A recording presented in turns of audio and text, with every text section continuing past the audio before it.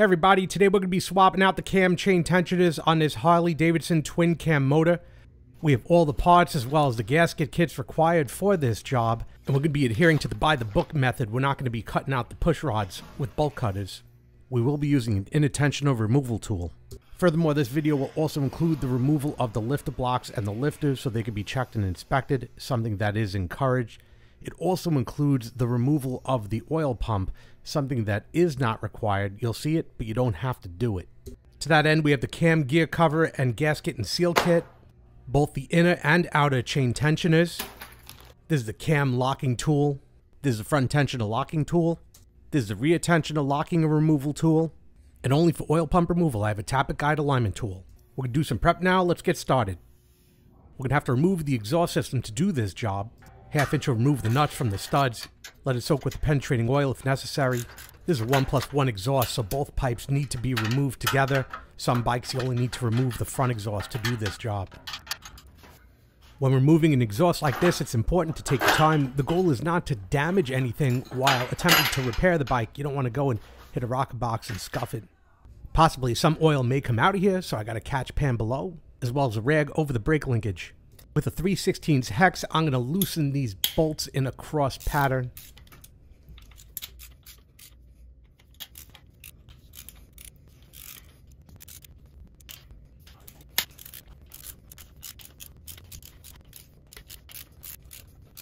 All these bolts can be removed and collected with the cover as they are the same size. The cam cover is then covered with a towel, and with a rubber or naugahyde mallet, it is gently tapped in a couple of different directions to break its seal from the gasket. As the seal breaks, you can hear the sound from the hammer change. Right there.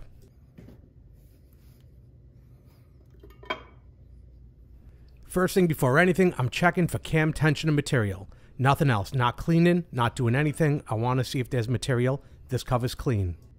Now I'm looking in the cam chest, in the bottom, in the recesses, and I'm looking for the material for the cam tensioner. Again, I'm not seeing any material. That's a good sign. If I saw material, I'd have a good feeling we probably came late to the game. The rear tensioner is hard to see, but from what I could see, it looks to be quite worn. The front tensioner is worn to much less of an extent than the rear tensioner is, but still worn. I'll use a 3/4 wrench and a vice grip to open up the front one so we could take a look at it without using the tools so we get a good view of it. So I'm going to deflect it away, and as I deflect it away, we can see that it is worn and pieces of it are also gouged away, so not good. We'll be pulling out the push rods from the top, so we're going to be removing the rocker boxes. 1/2 inch will loosen the cover. I'll do it in a cross pattern.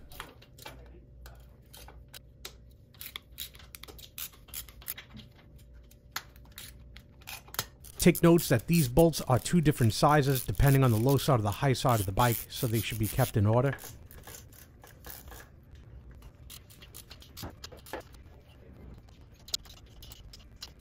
Low side are the short bolts, high side are the tall bolts. Cover lifts out, everything is brought to the table, put back in order. Same process is repeated on the rear cover, pulled out and put on the table in the rear cylinder section. Even on the table, tape is used to differentiate the parts, just in case things get mixed up, I know what is what. Next to come off would be the rocker arm assembly, but we have to make sure there's no tension, the push rod's fully down, and both valves closed. So we're going to remove the spark plugs to be able to rotate the engine.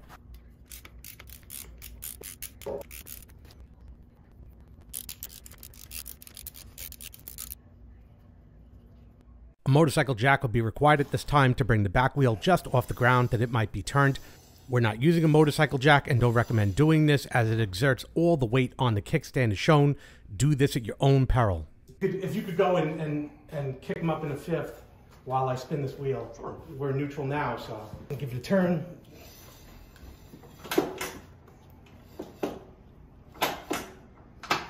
Give it go. Thank you. Very good. That's it. Thank you.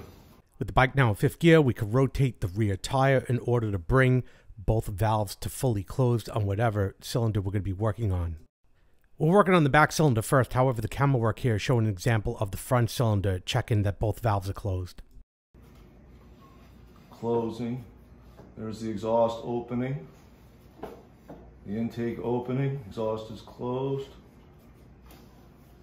Okay, slow down. That should be nearing top dead center. They're both closed. They're both closed? Yeah. Okay, so what we're gonna do now is I'm gonna open that up and make sure I could spin the push rods with my fingers. We repeated that task on the back cylinder, and now we're gonna remove these caps so we could access the push rods, and we're gonna make sure that we could spin them with our fingers. So I can turn this one no problem, so that's not under tension. And this, oh, open that up. And I can turn this one with ease. So the back one is no longer under tension. These are both low up top. We also used this indication down here to also show us the alignment. So yeah. While everything's still together, took a moment to wipe off some oil so we could use a paint marker and make a small dab. And that way, if anything becomes out of order, we know exactly where the chain was in relation to the teeth of the sprocket. Everything will go back exactly as it was before. Now we have to take off the rocker assembly. Very important. Middle bolts done before the outer bolts get done. And we'll loosen these first with a 3/8.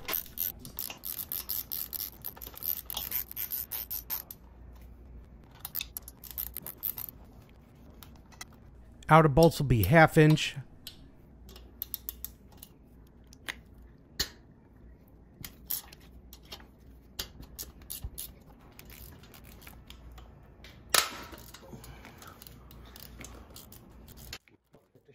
The whole unit could then lift out bolts and all from the high side of the bike and be put off to the table. The push rods will then be removed one at a time, wiped down, annotating which side was up and which slot it was in, be it exhaust or intake, and that'll be put on the piece of tape so it'll go back in the correct location come installation time. At this time, they're also inspected for any bending or wear on either of the sides, and if need be, replaced.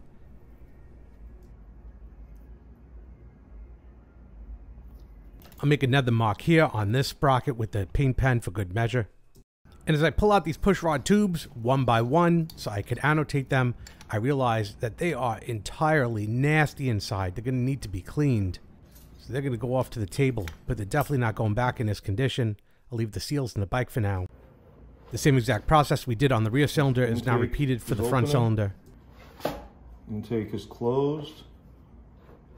Hoop. That was your compression stroke because it just spit your towel out the plug hole, so you should be good.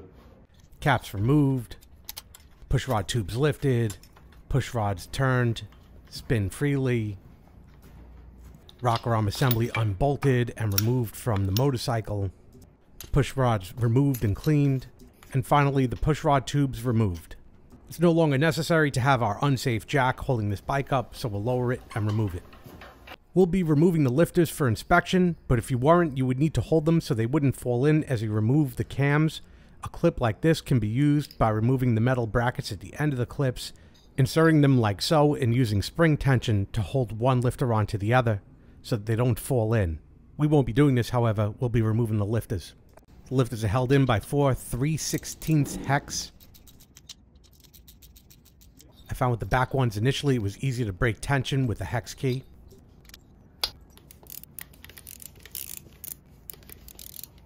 Then the whole block with the 4 bolts lifts right off.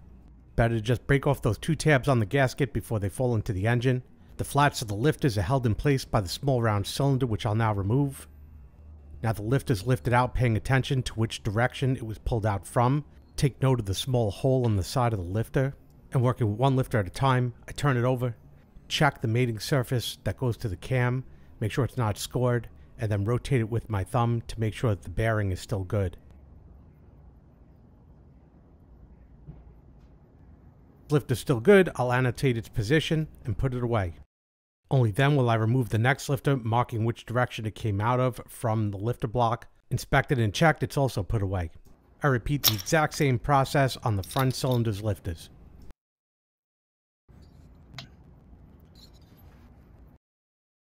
Before the next step, we decided to rotate the chain so it matched up to the timing marks on the sprocket to top dead center. Perfect right there. Then tapped in the locking tool. So now we have the locking tool in place and the wheel on the ground and the transmission in 5th gear. I think we're pretty much stable. Now I'm going to remove the snap ring on the outer tensioner. The top bolt is loosened with a 9/16 socket.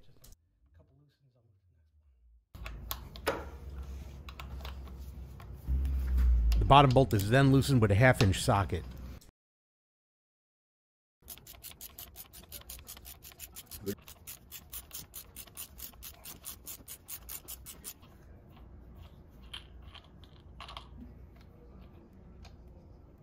And here's the tool for the outer chain tensioner. I place it right on here like that. And with an adjustable wrench, I'm able to turn it just like that. I pulled the locking tool out, but it should have been kept in. It would have held the chain and sprocket under tension and everything together. As Jason holds tension on the wrench, the two sprockets are shimmied off, keeping the chain and the sprockets together with the bolts. Just trying to hold everything together so nothing falls apart, just like that. Tension is then released on the chain tensioner tool. I'll point out that this bushing fell out during that removal, but it goes right here. I'll pull it out one more time. You can see it goes right here. Now the chain tensioner tool just slide right off. Now I'll now attempt to wiggle off that tool. Clean it up for a second, and we can see the pitting and where this thing is ready to go. Falling apart, starting to degrade. Fair warning here, if you are not servicing the oil pump, do not remove these 4 bolts labeled 1 through 4. Oil pump removal is not required for this job. We are doing it on this bike. With a 3/16 hex, I will now remove all of these bolts in a cross pattern. One of them is behind this black plastic skid that I'll now remove. This is actually in very good condition, near new condition actually.